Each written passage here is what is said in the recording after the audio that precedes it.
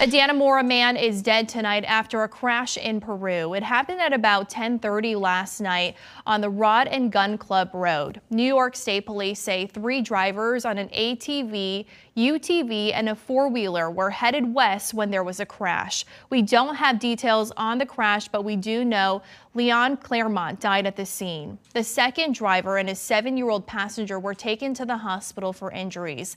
The third driver is okay. The crash is still under investigation.